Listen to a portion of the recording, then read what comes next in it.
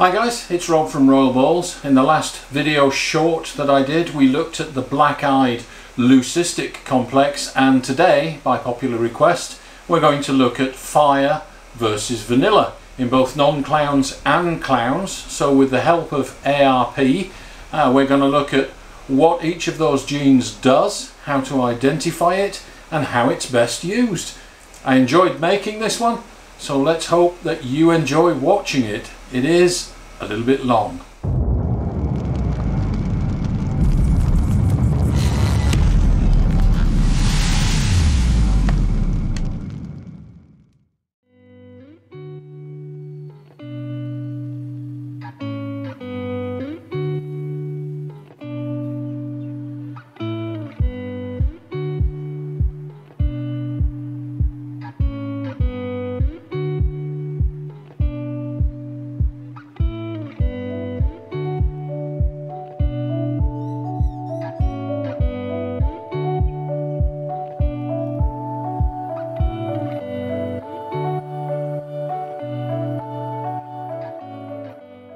So, courtesy of ARP, this is the base morph vanilla, and when I received this footage I was actually quite surprised at how similar vanilla looks to fire. This is a particularly nice example of vanilla. It still has the soft, creamy look that distinguishes it from fire, which is much crisper and sharper, and the head stamp is a little bit different. But this is a particularly nice vanilla, hence it's still in the ARP collection. This is a breeder female. Not all vanillas look quite as nice as this one. You would be forgiven for thinking that some vanillas are nothing more than just a slightly brighter or creamier normal. This is a particularly nice one, so don't be fooled. Okay, so let's start off with our base morph fire. This is actually a fire lavender, so perhaps cheating a little bit. But it will serve the purpose. You can see immediately that fire is a very strong pattern influencer. We have a very reduced pattern along the dorsal. It's crisp and clean and much brighter than a normal would be, so very different to a normal. Fire is a colour enhancer, a contrast enhancer, and a pattern reducer.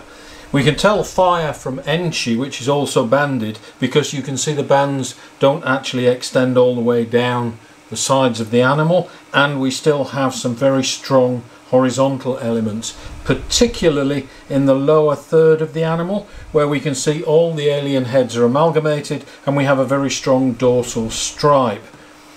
If I can just disturb this girl a little bit to show you the head stamp. Let me see if I can get that up to the camera. So we have a very strongly triangulated head stamp. It's very arrowhead shaped, which is very distinctive in fire. We're going to see that again in a lot of the fire variations, and you can also see it's slightly blushed with a little dot in the middle, not to be confused of course with leopard or many of the other head stamps that have a dot or a donut. Fire is very distinctive. So this is our base morph fire, and the thing to remember with fire versus vanilla, which is also a colour enhancer, is that fire influences the pattern very strongly. Vanilla tends not to. So how good is that? If you want a gene that enhances the colour and changes the pattern, we can use fire. If you want a gene that just enhances the colour and leaves the pattern as it is, we can use vanilla. So there's our base morph fire, and we're going to add pastel. So this is firefly. This is the exact same morph but just with pastel added. You can see the distinctive head stamp, the arrow shaped, the very strong V head shape, but it's now more blushed because we have pastel, and you can see the pattern is distinctly fire. So by adding pastel to fire, we still get a very strong fire pattern. Notice that the donut here in the dorsal, this is very strongly indicative also of fire, but we get the same banded pattern, we get the same horizontal elements here still with fire, and we also get exactly the same strong dorsal and amalgamated alien heads at the tail end of the snake. So again, fire is the dominating pattern enhancer in this combination. We've added pastel and we've just made the animal brighter. And this guy is in shed typically, but this is a superfly, so we've added 2 doses of pastel. The pattern is slightly more reduced. The arrowhead head stamp is very, very distinct. We still have the same banded pattern, but it's even more reduced because we've now got 2 doses of pastel. We still get the same donuts on the dorsal. We still get the same horizontal and vertical banding elements, and we still get exactly the same amalgamation of the alien heads in the lower third of the tail. So this is Superfly, and again fire is dominating the pattern. Fire is a very strong pattern influencer. Seems like when you want to film everything is in shed. This is Pastel Vanilla. And the thing to notice here is that this snake retains the pastel pattern. This is pastel with vanilla in it. So we get the soft, creamy yellow colours of vanilla, but we're not changing the pastel pattern. We get a colour enhancement, but we don't affect the pattern. If anything, it makes the pattern much more neater and more regular than a normal pastel would be. This snake is huffing, it's very uncomfortable, it's in shed, its eyes are in blue. And you can see from the head stamp that we have a lot more blushing than we would have with just pastel. Pastel doesn't give this blushing. When you have pastel and vanilla together, you get a very creamy coloured head stamp. So this is a typical vanilla head stamp. This is a typical pastel vanilla, and let's just contrast that with a straight pastel that does not have vanilla in it.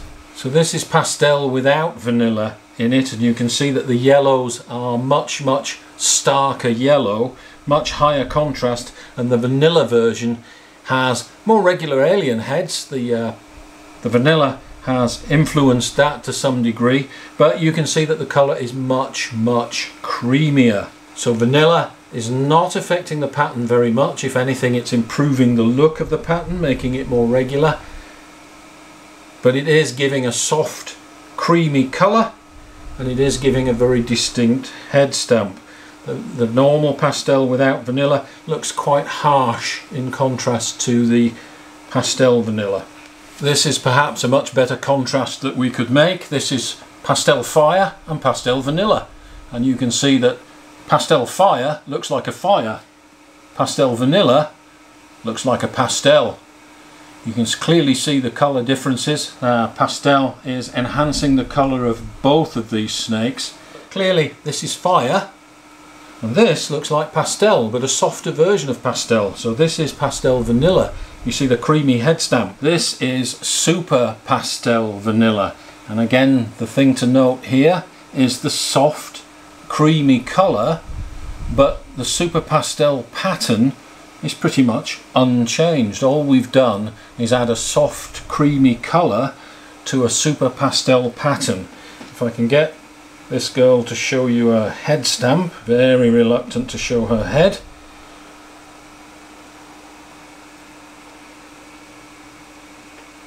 Okay, this is classic super pastel vanilla with a carved from marble head stamp.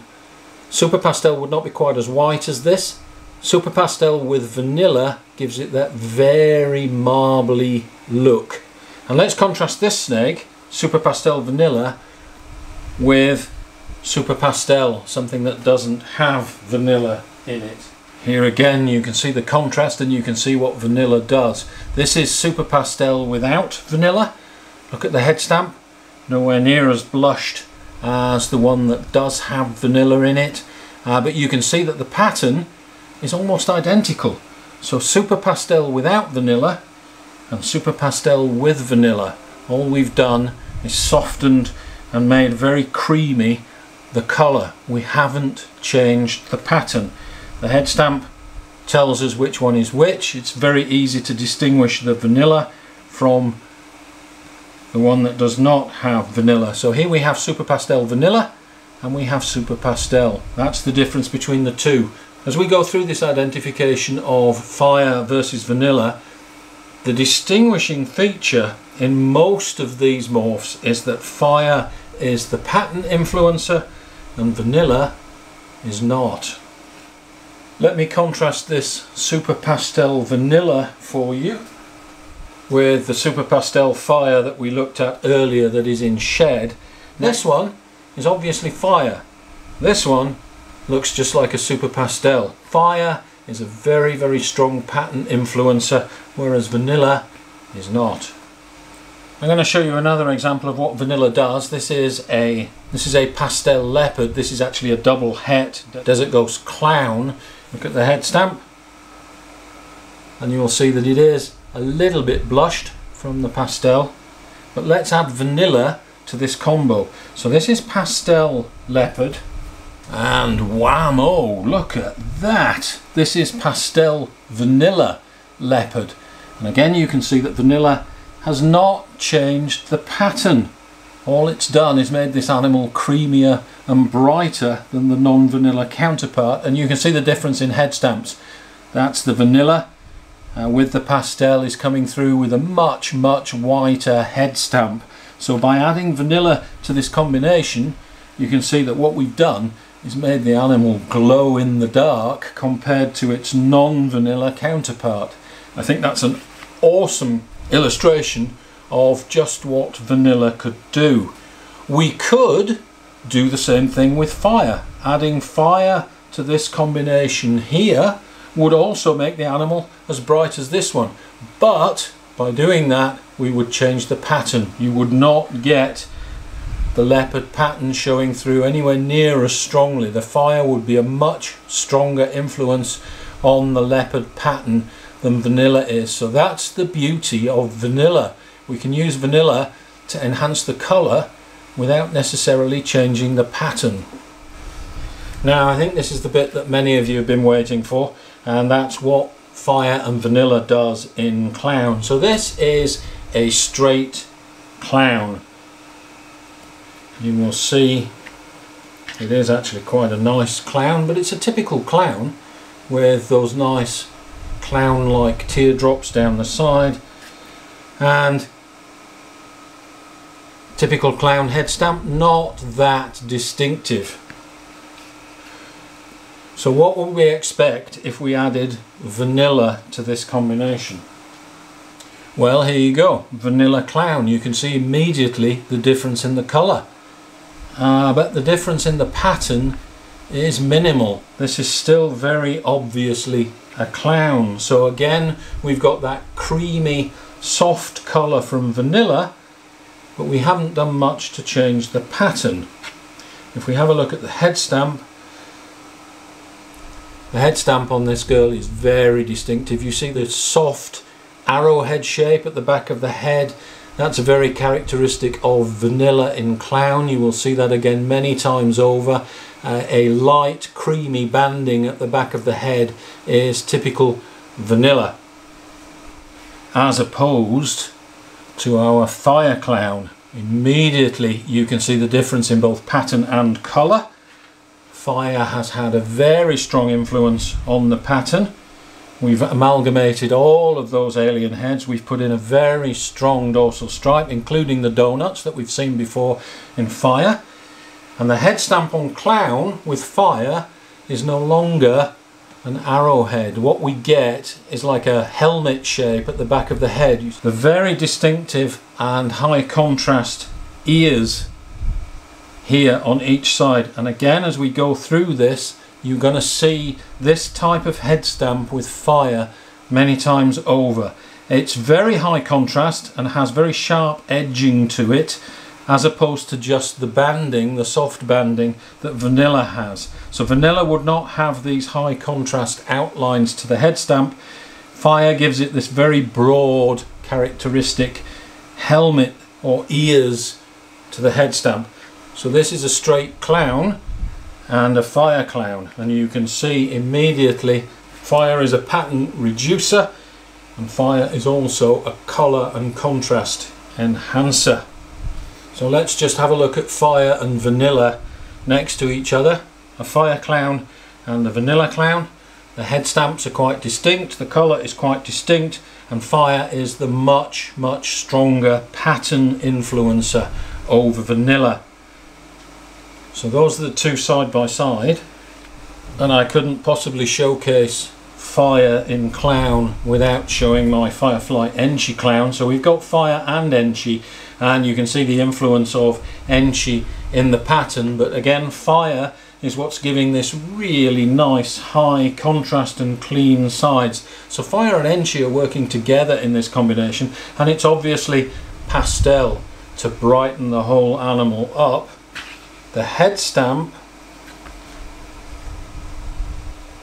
you will see, because of the pastel, we've completely lost the normal head stamp. There's no belly pattern at all, we've lost all the belly pattern, but both fire and Enchi are working together to give this very crisp, clean, high contrast Firefly Enchi clown. Now, if I was to add vanilla to this, that would soften up the whole animal and give it a much creamier colour, and we would lose the crispness in the dorsal. So this is an example of what fire can do for you that vanilla cannot.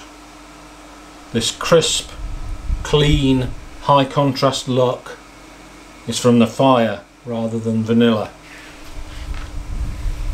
And the final animal that I want to show you here is actually a pastel vanilla clown, and it is an extremely bright, high contrast animal compared to what a normal pastel vanilla clown would look like. We can tell it's pastel vanilla because if we look at the head stamp, you can see that we've lost the pastel head stamp and we've just got left with the white from the pastel vanilla. So this is clearly pastel vanilla. It's not a Firefly clown because we wouldn't have that white head stamp with a Firefly clown. We would still have the fire type head stamp. Now, the keyholes in the alien heads on a vanilla are often extended, like this one is here, and very jagged and broken. That's also characteristic of vanilla or pastel vanilla, whereas fire would be much more regular. So I'm keeping this girl because it is a superb example of pastel vanilla. Let me just put her back in a tub to try to keep her still for a while. So this is pastel vanilla, and the reason that I'm keeping her is because her mum, this is Mum, who looks like she's going in to shed. Let me see if I can show you the head. So again, we have the same pastel vanilla head stamp, that whitish head stamp, but you can see the soft vanilla cream colour down the side, but she is nowhere near as high a contrast as her daughter. Her daughter looks like she's an even better example of pastel vanilla. You can see in Mum that it is actually a pastel clown pattern with the creamy vanilla colour, which is what you would expect from vanilla. We change the colour, but we don't change the pattern. And let me show you how important that could be. This is a yellow belly spot nose clown. Don't worry, we're going to look at these in more detail in a subsequent video. This is the straight yellow belly spot nose clown. It does not have vanilla, and you can see that this is where the Pompeii magic happens. You can see all that awesome flaming and blushing along the edges of this snake, and we wouldn't want to change that, but what could we add to it that would not change the pattern of the snake but make it brighter? We can add vanilla. Look how much brighter this second snake is than its sibling. Much lighter dorsal, much brighter oranges, and you can see that the head stamp is also lighter in colour as well, and the back of the head in particular is much lighter with vanilla. So 2 snakes, yellow belly spot nose clown, one with and one without vanilla, and I think the difference is obvious. Not in the pattern, of course, we haven't done anything to change the pattern, but we've significantly enhanced the colour.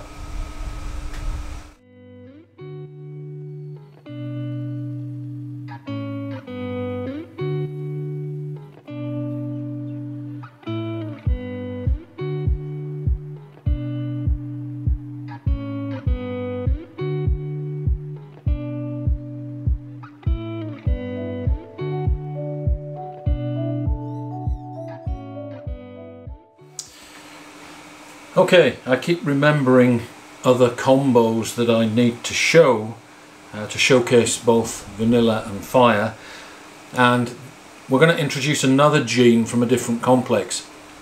This is the yellow belly gene, a vital ingredient to many of my projects, and you'll see why here.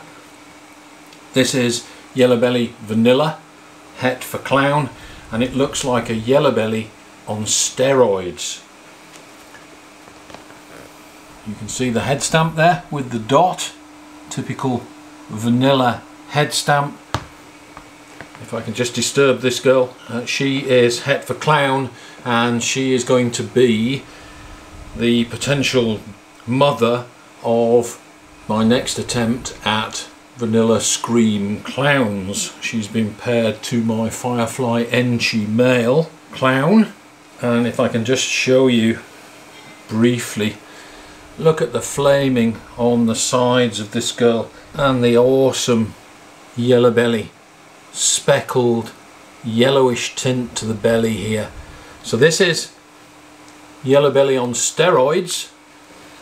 This is yellow belly vanilla. So let's take this one step further and you'll see how vanilla and yellow belly interact very strongly. This guy here is a pastel vanilla yellow belly, and the intensity of colour on this guy is quite extraordinary. You can see that we have the soft creamy colour of vanilla, we have the intense flaming of yellow belly, we have the yellow belly speckled edges to the belly, and we know that this is pastel vanilla rather than just pastel because of the very blushed head stamp. So here we have pastel vanilla yellow belly, and it's the intensity of colour that vanilla and yellow belly together bring, especially when mixed with pastel, that gives this extraordinary look. So here is that awesome pastel vanilla clown. What happens when we add yellow belly? Well, something really extraordinary happens. Instead of making the whole animal more yellow, all we do is fill in these alien heads and we leave the dorsal stripe pretty much untouched. I know this girl is pastel vanilla from the head stamp. You can see the head stamp is white, and only pastel vanilla does that, but we get a very creamy interaction in the dorsal. The dorsal is not quite the same colour as this, but you can see the intensity of the yellow and how high contrast the alien heads are in this pastel vanilla yellow belly. How do I know it's pastel vanilla yellow belly? Well, you always start with the parents, you work out what the theoretical combinations are. This is obviously pastel vanilla, and the only thing that could be in this snake from this particular clutch was spot nose and yellow belly, and it obviously is not spot nose, but the intensity of colour over this straight pastel vanilla underneath it can only come from yellow belly. That is an example of how pastel vanilla and yellow belly work together. We'll come back and revisit this combination when we look at the spot nose clown clutch in more detail in a later video. But that's an example of bringing in a gene from another complex. These are not allelic. Yellow belly and vanilla is not allelic, but what you can be certain of is that if this combination pastel vanilla yellow belly works with vanilla, you can be absolutely certain that it's going to work with fire. And in actual fact, you'll notice from some of the videos I did over at ARP that we were trying for the fire version of Iron Man. He also carries a yellow belly, and we were trying for that interaction, but we missed out. So there's more to come with Iron Man. If we can get the fire version of Iron Man, we should be able to bring out some of this color intensity that we see in this pastel vanilla yellow belly clown. Okay guys, so these two are the exact same combo, with the only difference being vanilla and fire. They're pastel Enchi Mojave clowns, one with vanilla and one with fire. He's in a bit of shade. Just point out the Mojave head stamp, because people have asked about that. That's like a pastel head stamp, but much stronger with the V behind as well. So that's typical Mojave. Yeah, but on this is a little bit hard to see because it is a few margins. The other one's clearer. Still mostly Enchi and a little bit of Mojave head stamp there. But you can actually see the whole body color of it. The Mojaves just make clowns go very creamy. Clowns don't really get that creamy color, but with the Mojave it gets very creamy and clean. So pastel Enchi Mojave fire clown. Yeah. Pastel Enchi Mojave vanilla clown. Yes, correct. So as you can see, they're quite different actually. Even though fire and vanilla works quite similar, in this combo you can see it's quite different. The one with the vanilla is a lot more brighter, a lot more pale and white actually, and the one with fire, yeah, a lot more softer. And the one with the fire has actually a cleaner pattern and slightly more contrast. There's still more color on it. Sharper. Yeah. When it's not in shade. Yeah, it is a bit in shade. It's the diamond pattern at the back. Yes, that's typical Mojave. Okay, so we'll show you guys a couple of other snakes that are non-clowns, so it may be easier to see. So again, same combo, the only difference being fire and vanilla. These two are head clowns. They are leopard, Enchi, OD, yellow belly head clowns, one with fire, one with vanilla. As you can see, suddenly the difference is huge. They look like totally a different snake. So I think the Enchi amplifies the difference between fire and vanilla, and also the OD further amplifies the difference. As you can see, again, the vanilla has less color in it, a lot more softer, and the one with the fire still retains a lot of its color. It's actually quite orange, this snake. You're just focusing on the head stamps, because the head stamps are quite different as well. The vanilla has got that broad bar behind the back of the head there. Yeah, the vanilla has a bit more of that dent in the middle also. Plus the little dimple down the back, whereas the fire is an arrow but head. this thing at the back sometimes is different from snake to snake. I've noticed that also. But it's this dent part here. Yes, it's that broad. Yeah, same like you see the shirt has that trident head because of that vanilla influence also.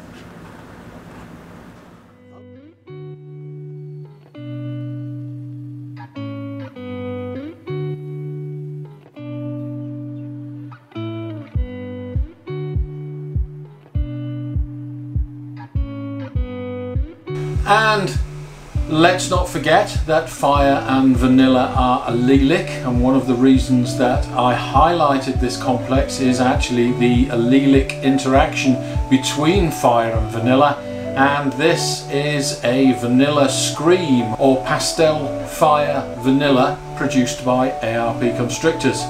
What an awesome snake. This is why I love working with allelic complexes.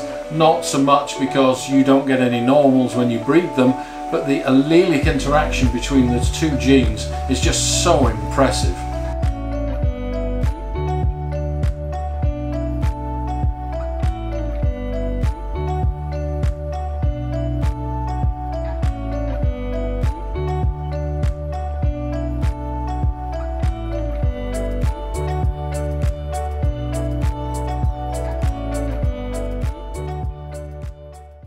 Now I'm going to leave you with this clip right at the end.